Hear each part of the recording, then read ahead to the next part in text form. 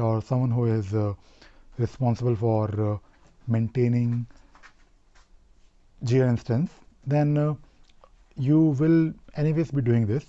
But from my experience, I think you should also have a process or some kind of a change control board around Jira configurations. Of course, depending upon how you're using Jira in your organization, you can of course have something which is really bureaucratic or something very simple, but there should be some control over these configurations that will dictate or that is dictating how your teams will work.